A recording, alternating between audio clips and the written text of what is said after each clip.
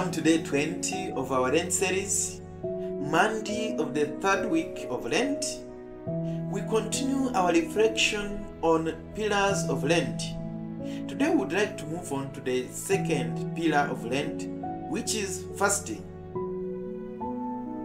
I know many of us are fasting, especially this Lent season. Maybe on Fridays or on any day of one's choice. But today I would like us to really understand what fasting is and why we should fast. So what is fasting? Fasting is a deprivation of good in order to make a decision for a greater good. It is mostly associated with abstention from food, but fasting can also take the form of giving up other goods like comfort and entertainment. But why fast? Is there a need really for fasting? The answer is yes. Why? I would like us to reflect on 3 points why we should really fast. 1. To put the created order and our spiritual life in a proper balance.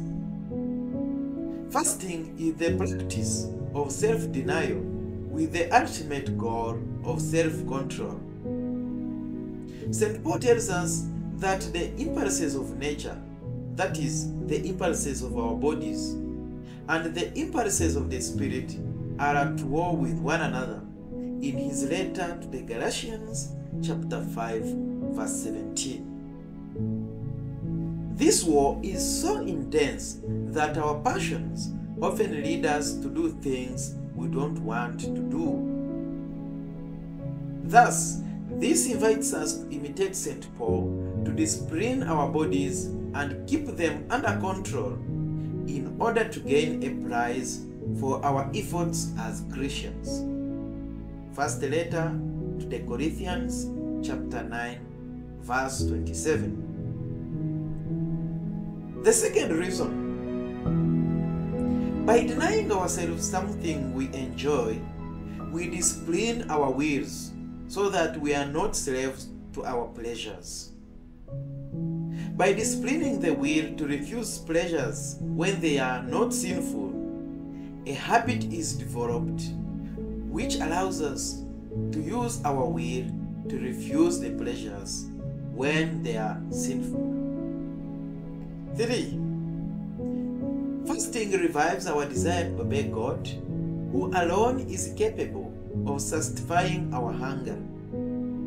It reminds us that we always need to trust in the divine providence, no matter what the plenty we have, no matter what surplus we have. It also helps us to feel what those who don't have feel.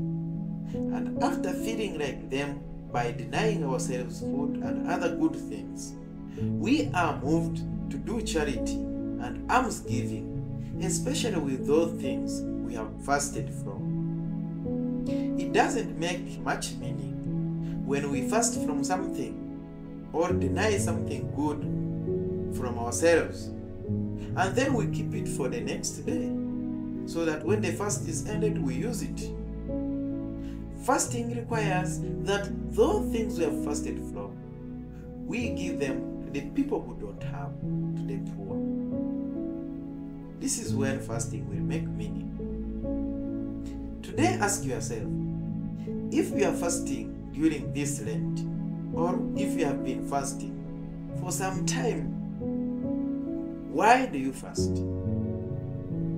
So that you will not find yourselves, maybe you are fasting for wrong reasons, and then you don't get the benefits of it. I wish you a very blessed Lenten season and a blessed fast. Thank you very much.